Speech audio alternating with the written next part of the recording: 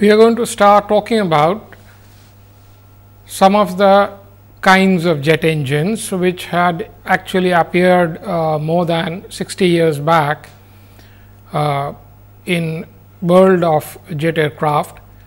However, for various reasons they were kind of superseded by the gas turbine based jet engines, which we have been talking about over this lecture series. However, it is probably right that we should have a look at some of those jet engines, which were indeed jet engines, and they actually flew along the same time when the gas turbine based jet engines first flew, and they were kind of disfavored by various reasons for various manufacturers and aircraft builders. However, they are coming back. They have reason to have their own applications where they could be useful even today, and we should have a look at some of them, how they function and how they can be deployed for flying aircraft. In some sense, these were simpler jet engines, and that is indeed one of the reasons why those jet engines appeared before the gas turbine based jet engines, because the gas turbine based jet engines, as we have seen over this lecture series, are indeed rather complex machines. They do have all kinds of complex parts like compressors and turbines, which make the engine extremely heavy, bulky, and of course, very complex to both design and analyze and finally control during flight. Much simpler versions of jet engines appeared alongside after the World War II, immediately or around the time of World War II, by various manufacturers, essentially to begin with for the purpose of the war itself, and later on they were flown by various people. And as I mentioned, they were not favored in comparison to the gas turbine based jet engines, and hence they were not used for regular flights, either for military or for transport aircraft purposes. However, they are indeed being looked into again for various kinds of aircraft applications by various manufacturers, both in Europe as well as in USA. Now, these engines, which go by the name of pulse jets, ramjets, and version of ramjet which is known as scramjets, are very simple engines, and we will have a look at these engines over the next 2-3 lectures, and we will take a good look at them, and we will find that they actually do have application potential under certain circumstances in certain kinds of aircraft, and those kinds of aircraft actually are looking into these engines, the modern versions of them, the improved versions of them, and how they can be deployed for certain aircraft flights. So, this is what we will be doing over the next few lectures, looking at ramjets, pulse jets and scramjets, how they function, what kind of aircraft they are used, they have been used in the past, and what kind of aircraft they are likely to be used in future. We will look at how they operate, we will look at what kind of thermodynamic cycle they actually are used for, and finally, we also look at their performance and some aspects of how they are designed over a period of next 3 or 4 lectures.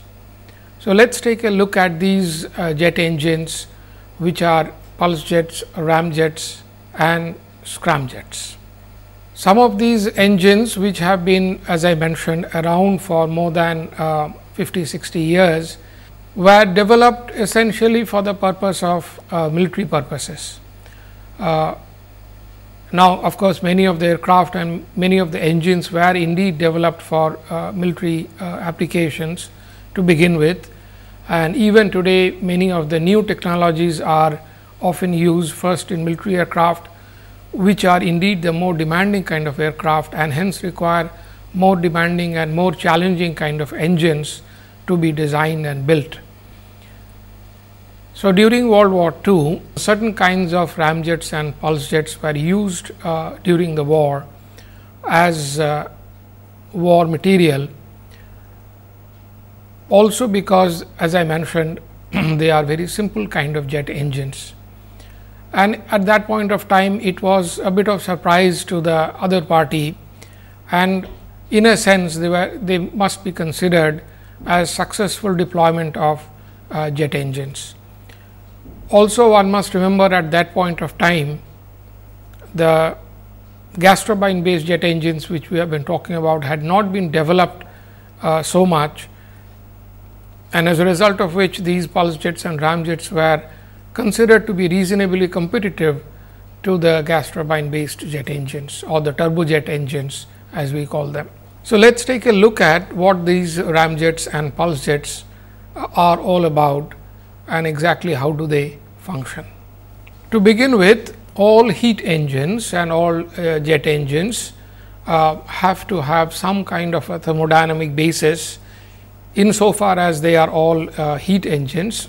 Now, these ramjets operate on the same cycle as turbojet engines, and we shall be looking at this thermodynamic cycle probably in the next lecture.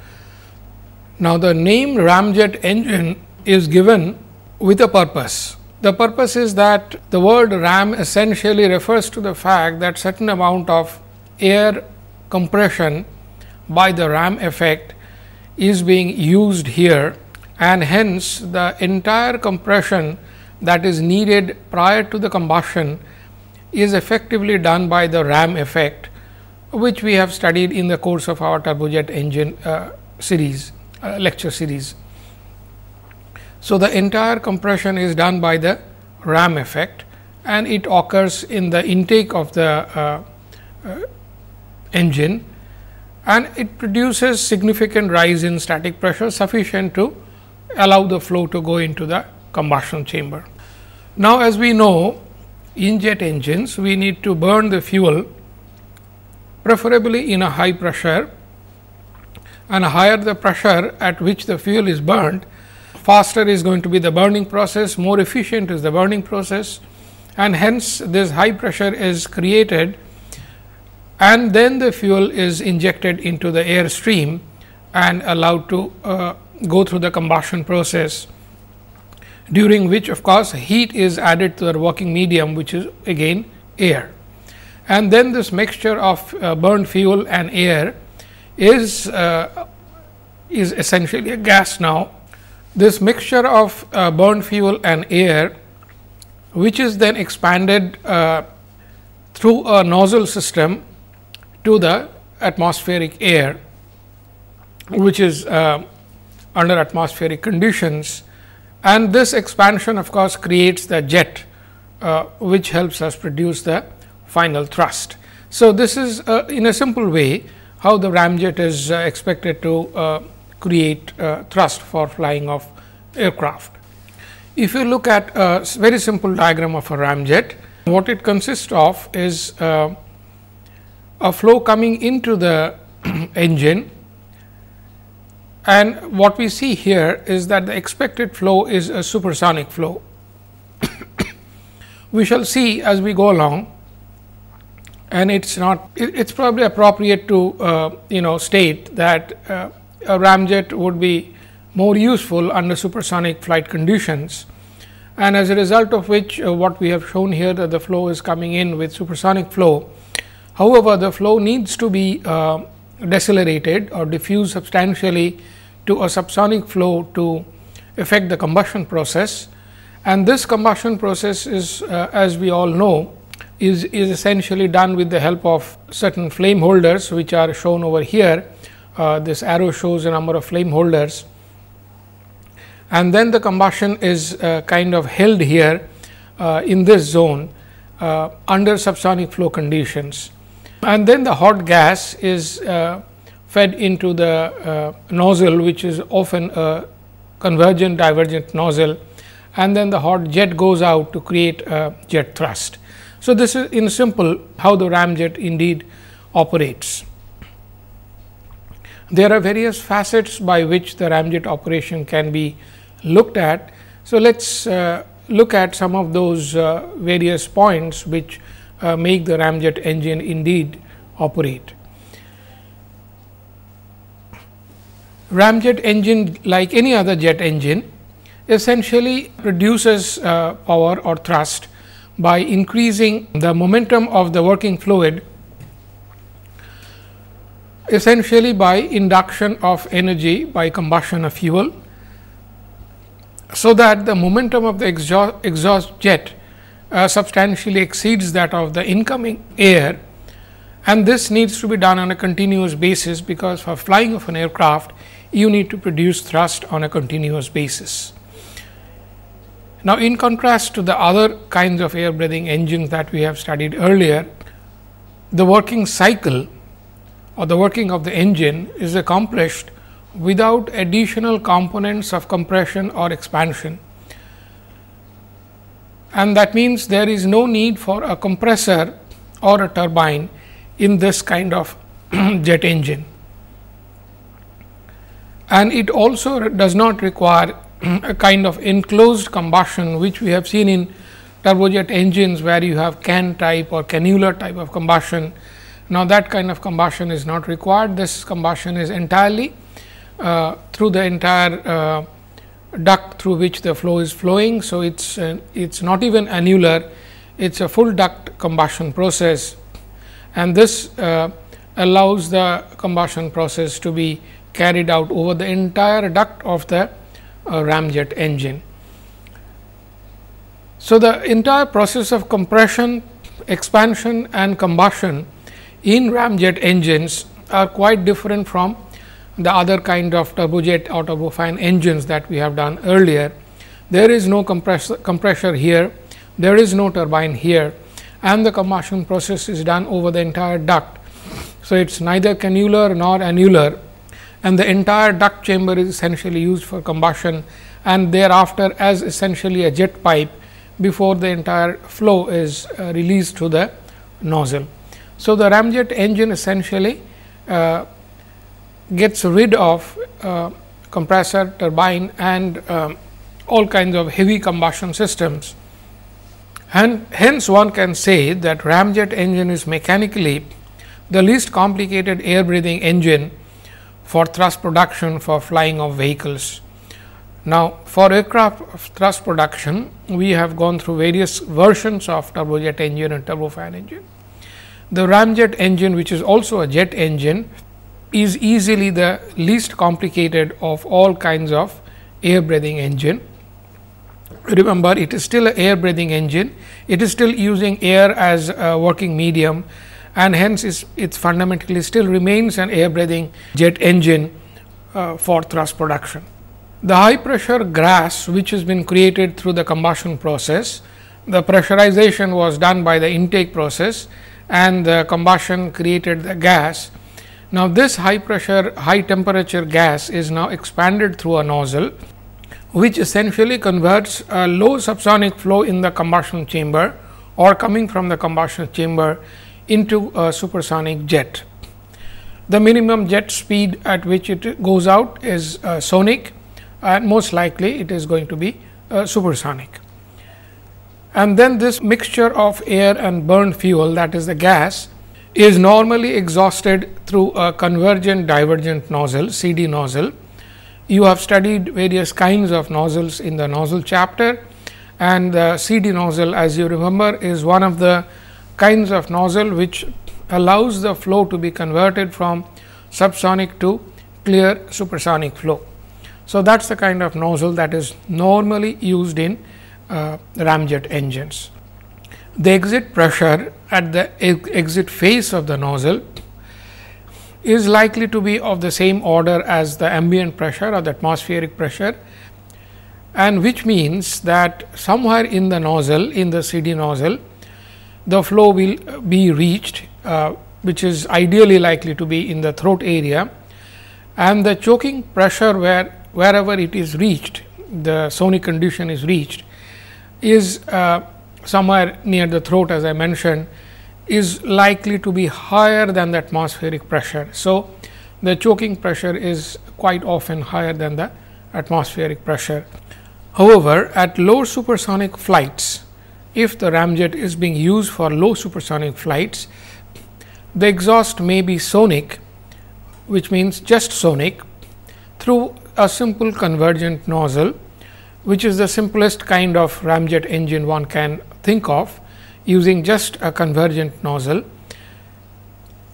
However, at Mach number, very high Mach numbers, at Mach number 5 and above, the unit becomes essentially what is now known as supersonic combustion ramjet or scramjet, in which the combustion itself has to be carried out in supersonic flow.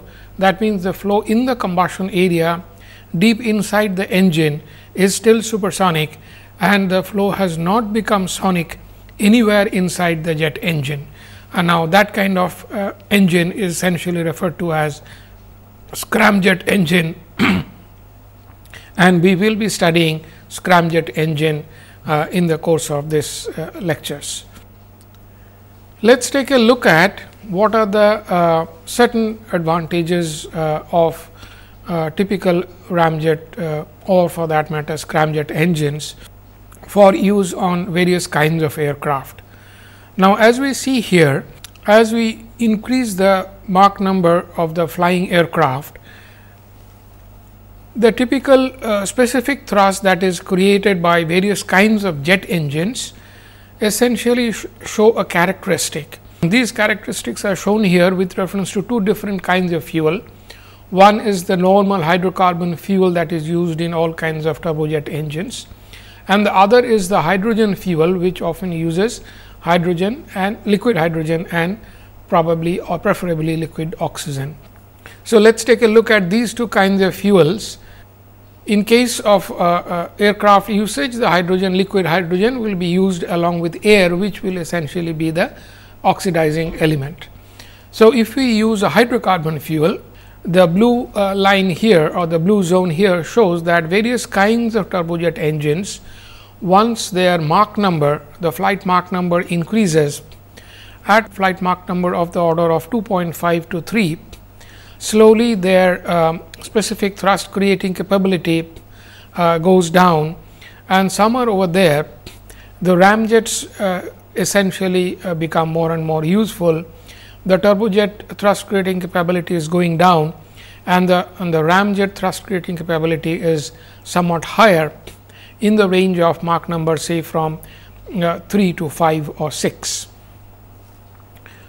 Above Mach number of 5 or 6, quite often you would find scramjets essentially are more useful, as the thrust creating capability of the ramjets are even lower at that kind of very high flight Mach number, and they start dipping below the scramjets, and scramjets become the better thrust creating engines at that kind of flight Mach number. Of course, as we know, if you go to flight Mach number of 10 or above, you would probably need to use rockets to create sufficient or good thrust for flying of vehicles. On the other hand, if you use a different kind of fuel, that is hydrogen fuel, liquid hydrogen, using air as the oxidizing element and still air as the working medium, what we see here that essentially they do create more thrust, but as we know, the turbojet engines normally have not been using hydrogen as a fuel, because hydrogen is essentially a very light element, and hence to carry it around you need a lot of space, a lot of volume in an aircraft. So, typically most of the aircraft as of today do not use hydrogen fuel as of now for creation of thrust, even though as we can see here their specific thrust creating capability is indeed much higher. Again, at higher Mach number, at around Mach 3 or above, the ramjets essentially start showing better thrust creating capability than the turbojets, which are now going down, and the ramjets hold forth from about Mach 3 to Mach 5, during which its thrust creating capability is the best amongst all kinds of jet engines.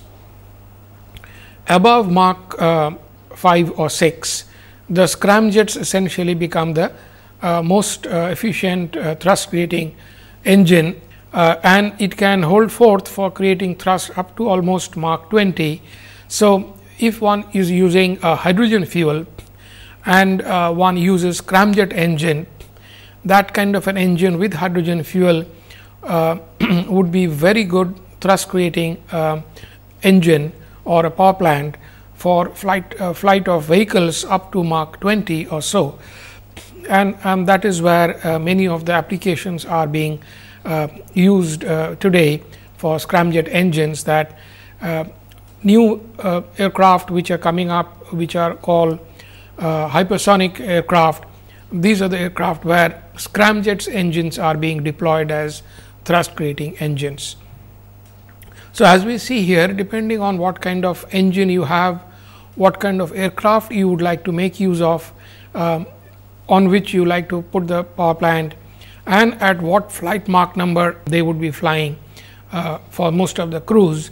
These are the considerations which decide what kind of engine you are going to use, whether you are going to use a turbojet engine, whether you are going to use a ramjet engine, or whether you would like to go for a scramjet engine.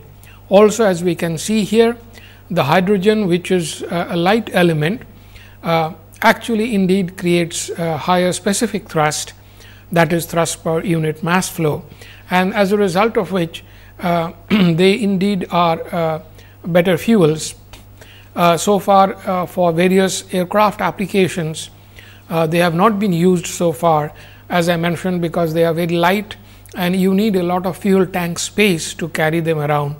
However, for ramjets and scramjets, which are for small duration flights, hydrogen fuels are very competitive, and it is quite possible that hydrogen fuels will be used.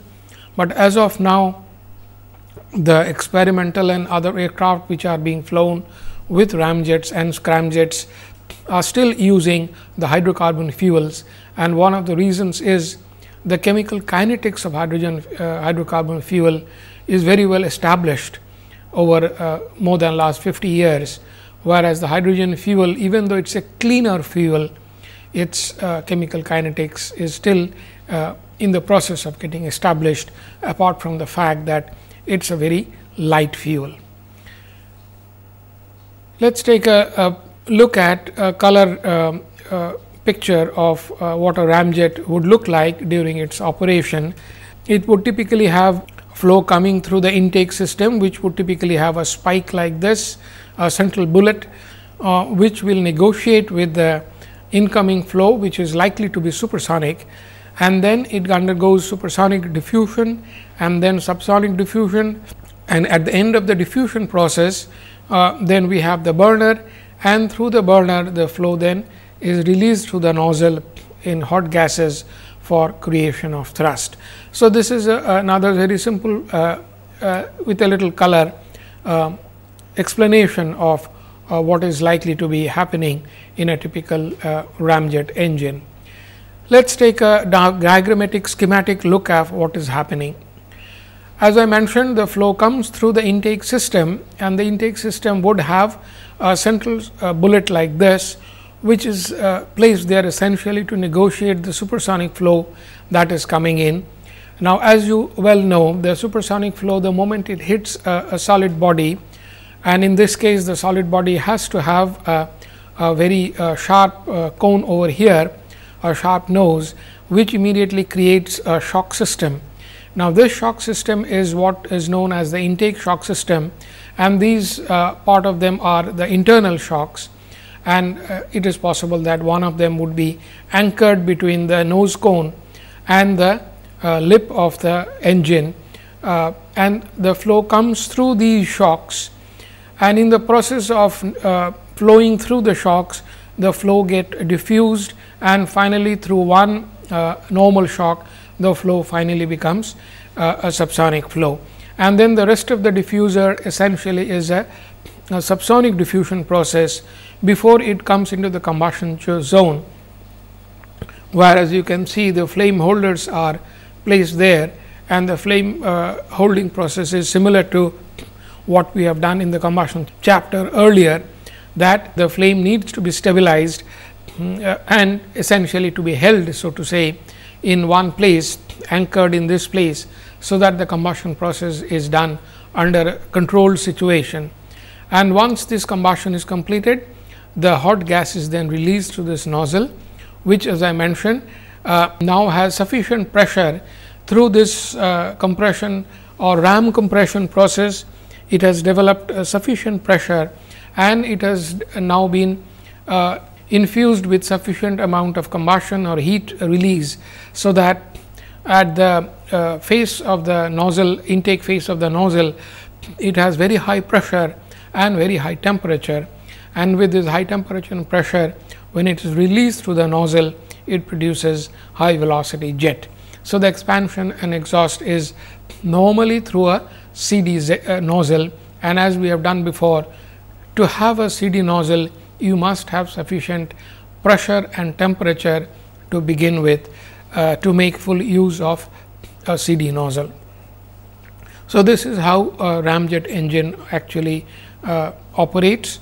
It has various components, the intake, which needs to be designed very accurately for the particular flight Mach number at which it is likely to be flown, at which the aircraft is likely to be deployed, and this would indeed decide the shape and size of this central bullet cone, and the angle at which this nose cone is to be created will decide, of course, the shock that is created, and those shocks will decide essentially the rate of supersonic diffusion that takes place, and of course, the final aerodynamic efficiency of this intake system. If the supersonic flow and the nose cone geometry are not in consonance with each other, if they are not matched to each other, the shock system that will be created will be highly loss making shock system, and as a result the intake efficiency will be very low,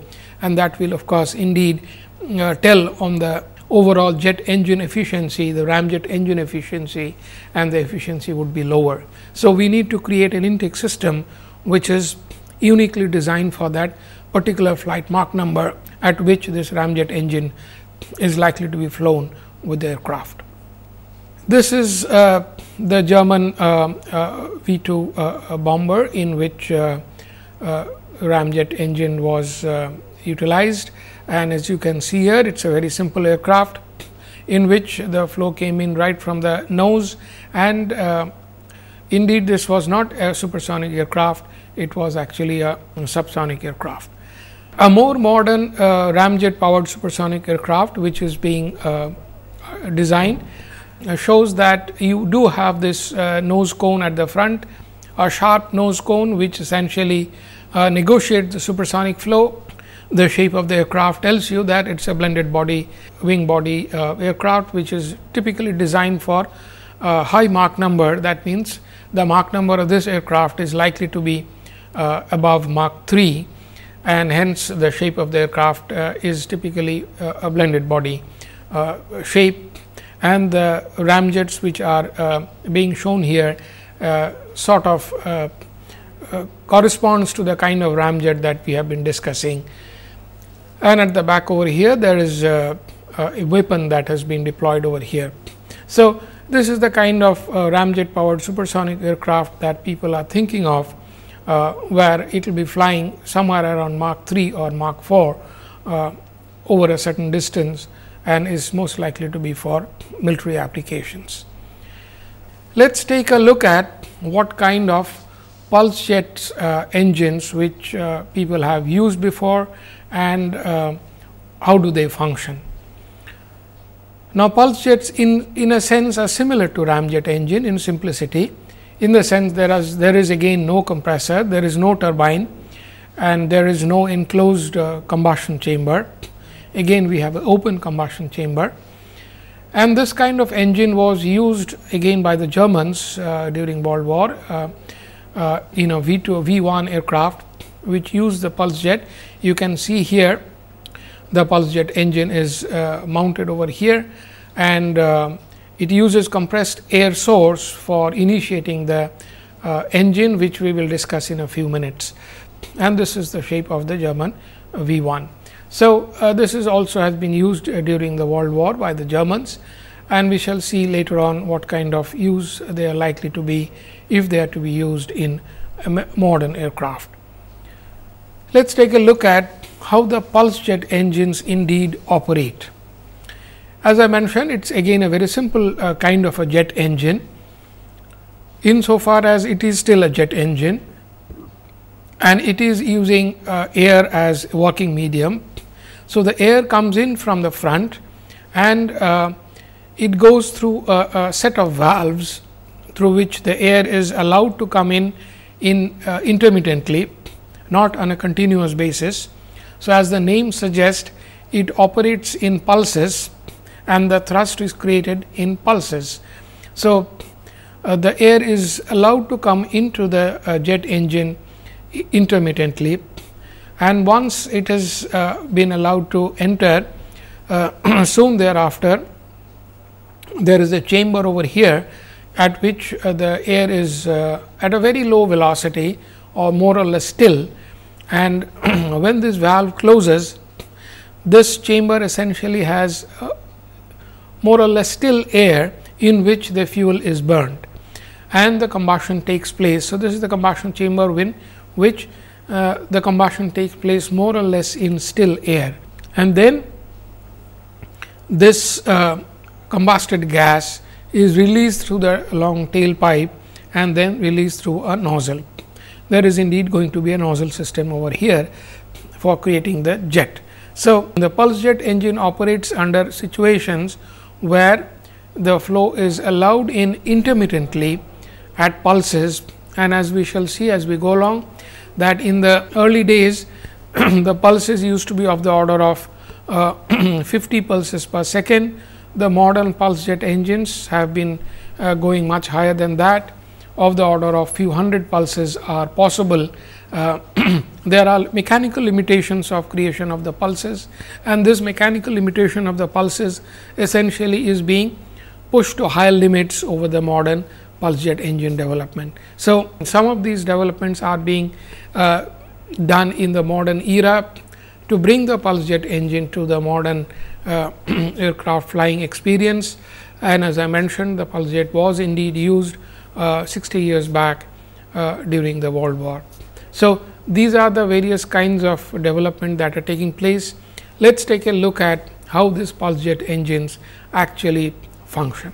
The air is drawn into a system through which the through a set of valves, as I mentioned, and these valves operate intermittently, and then fuel is sprayed into the combustion chamber. Now, the fuel spray we have done in the combustion chapter, it tells you very clearly that the fuel spray has to be atomized, they have to be evaporated, they have to be mixed.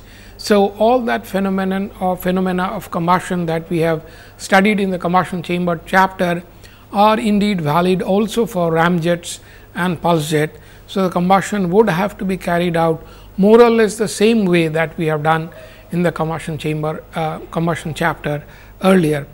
So, once the combustion occurs, it is an enclosed chamber now, unlike even ramjet. So, in that enclosed chamber, once the combustion occurs, the pressure builds up. Now, normal thermodynamics will tell you that once you have increase of temperature in an enclosed space, any volume of air or gas will also undergo change of or increase of pressure. In a flowing fluid, in a ramjet or in turbojet engines, that does not happen, because it is a continuously flowing fluid. But in a pulse jet engine, what has been done is something very similar to that is done in piston engine, that the air is captured in a volume, and in this volume the fuel is sprayed, and the fuel spray is allowed to burn and the combustion takes place, and in the process not only the temperature, but the pressure also goes up. So, the process of increase of temperature and pressure now occur in a enclosed volume, and essentially it is more or less like a mini explosion, and during this process, as I mentioned, the pressure goes to very high values. Now, this high pressure, high temperature gas can be released through the jet pipe and through the nozzle to create your thrust. So, one can see here that slight details of the operation of the pulse jet are different from that of the ramjet. Now, one of the major difference that comes out is that for creation of thrust, you are not using flowing fluid, which means that a pulse jet engine can help an aircraft to take off from ground, which a ramjet engine cannot. A ramjet engine works on ram effect. Now, once you need to create a ram effect, it is necessary that you have a certain velocity of the flow coming into the intake, which creates sufficient ram effect or pressurization. And as we know, higher the pressurization, better is the combustion, and of course, indeed better is the jet creation. In a pulse jet, there is no ram effect. It is not necessary to have a ram compression for creation of pulse jet thrust. The flow is allowed to come into the combustion chamber, and then effectively it is entrapped in the volume of the combustion chamber by closing the valves. Once the valves are closed, there is no way air is going to go back anywhere, and hence you have a entrapped air, and the combustion is carried out into this captive air volume inside the combustion chamber. And this allows that the engine can be used on an aircraft even for takeoff, because during takeoff, as you know, the ram effect would be very small, and hence typically a ramjet engine cannot be used for taking off when it is mounted on an aircraft. Now, this is a problem with the ramjet engine, that it is a very poor engine for aircraft takeoff. And this problem is solved if you are using a pulse jet, which can be used for takeoff purposes.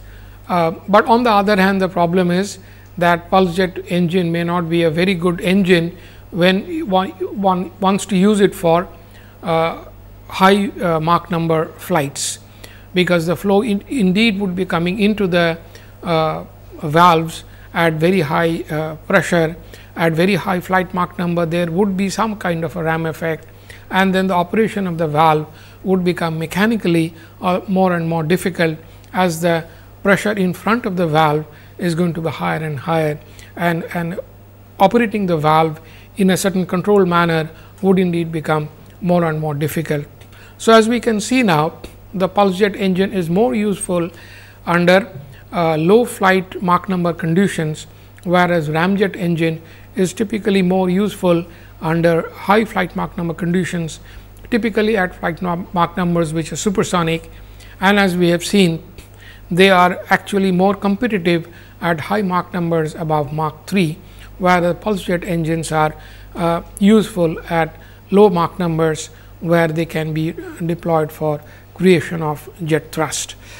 So, let us take a look at a little more details about how the pulse jet engines operate.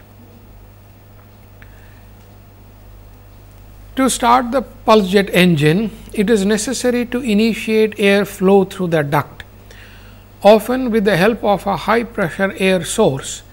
Now, this is what is necessary to be done, because the pulse jet engine does not come in with a ram effect, it does not come in with a high pressure, and to initiate the flow through the duct, it is often necessary to create a flow, because there is no flow to begin with.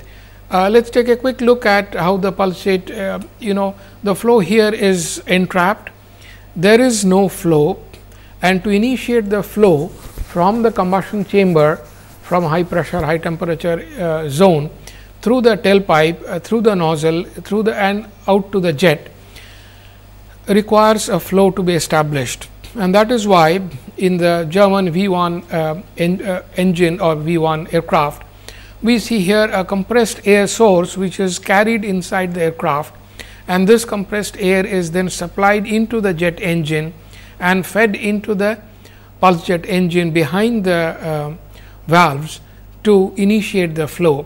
So, pulse jet engine require that airflow supply, high pressure airflow supply for initiation of the flow. So, that is one of the needs. It does not need a compressor, but it does not have a ram effect. So, something else is required in terms of a high pressure air source to establish or initiate the airflow. Once it is initiated, it can be sustained on its own, but the initiation requires a compressed air source. Now, once it is started and injected with the fuel, the entire device is essentially self-sustaining. You do not need the compressed air source on a continuous basis, and there is no need for sparking of the fuel also on a regular basis, like it is done in piston engines. Like all other jet engines that we have studied earlier, the flame is continuous and self-sustaining. It does not need sparking or initiation or ignition again and again.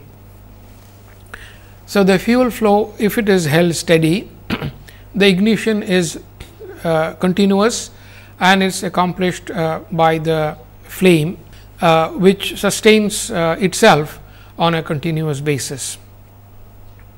The frequency of the pulses determines the thrust or the average thrust that is created by the engine, and essentially depends upon the volume of the combustion region and the length of the jet tailpipe.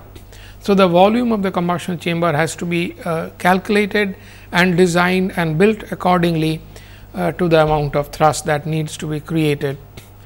Now, pulse jet essentially, as I mentioned, usable at subsonic speeds, essentially is not a very fuel efficient device, and not really in terms of efficiency competitive to the various kinds of turbojet engines or turbofan engines that we have studied, and hence essentially there is no thought of using pulse jet engines for regular powering of aircraft, because they are not really fuel efficient in terms of their usage.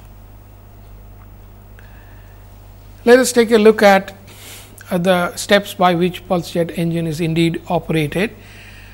You need a spark plug to initiate the combustion process once the valve is closed. So, there has to be a synchronization between the closure of the valve and the initiation of the spark plug. This needs to be done in a synchronous manner right in the beginning of the initiation of the engine. The combustion occurs in an enclosed chamber and is approximately a constant volume process. Now, this is in contrast to the fact that in all other jet engines, including ramjet engines, the combustion is in a constant pressure process. So, in a flowing fluid, the combustion is essentially designed and carried out in a constant pressure process. So, the thermodynamic process that is deployed there is constant pressure. In pulse jet, it is back to constant volume, which is what the piston engines often use, the IC engines use for 100 years now. Now, the combustion phenomenon, as I was trying to explain a little while earlier, is essentially nearly an explosion, in the sense that the volume in the enclosed volume, it raises the pressure and temperature to very high volumes. Since it is an enclosed volume, as soon as the temperature is raised, as per the gas laws, the pressure would immediately be raised to high values. One needs to make a calculation of what are the values they would be indeed attaining, and as a result, as a consequence of that, the jet would be created.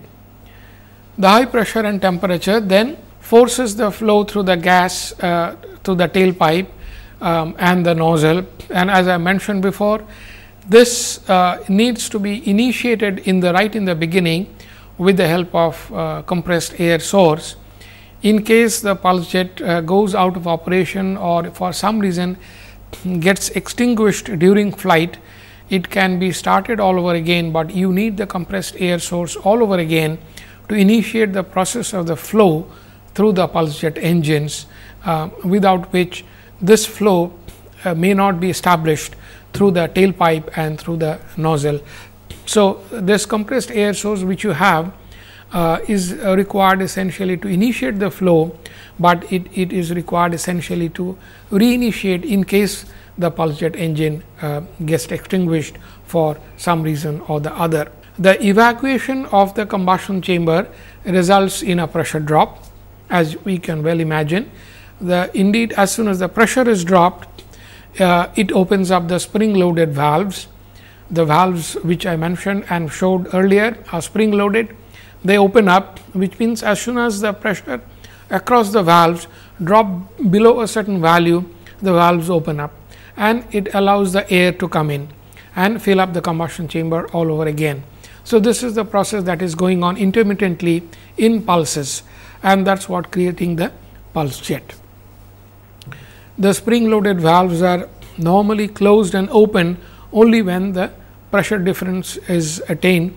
This pressure difference and the opening and the closing of the spring loaded valve has to be accurately determined by calculation, and hence this is a tie up between aerothermodynamic calculation and the mechanical design of the spring loaded valves. That needs to be done extremely accurately for the pulse jet engine to be operated in a continuous basis for creation of thrust.